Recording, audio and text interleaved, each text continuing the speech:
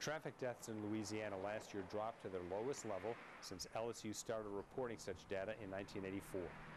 The recently completed Louisiana Annual Traffic Records Report shows that 720 people were killed and 68,700 were injured in crashes in 2010. 2010 was the third consecutive year that deaths declined on Louisiana's roads. Last year's fatalities dropped 12.6% from the previous year's count of 824. Injuries dropped 6.9% from the 2009 total of 73,900.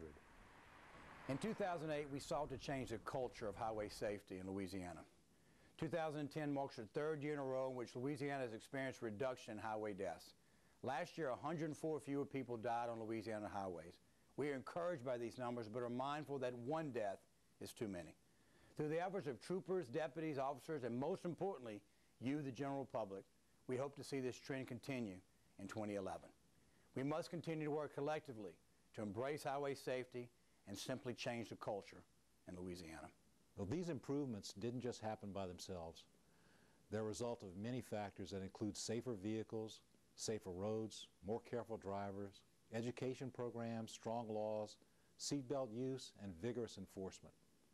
The Louisiana Highway Safety Commission and all of our partners have been involved in all aspects of highway safety and will continue these efforts that are helping to save hundreds of lives. LSU professor Helmut Schneider, who heads the Traffic Safety Research Group at LSU, estimates the traffic crashes in 2010 cost Louisiana citizens $5.3 billion, which translates to $1,853 for every licensed driver in Louisiana. Driving while intoxicated, not wearing seat belts, and aggressive driving are the main contributors to highway fatalities and serious injuries.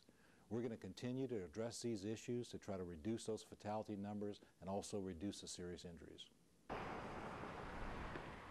A person is killed in a crash in Louisiana every 12 hours, 9 minutes, and 55 seconds.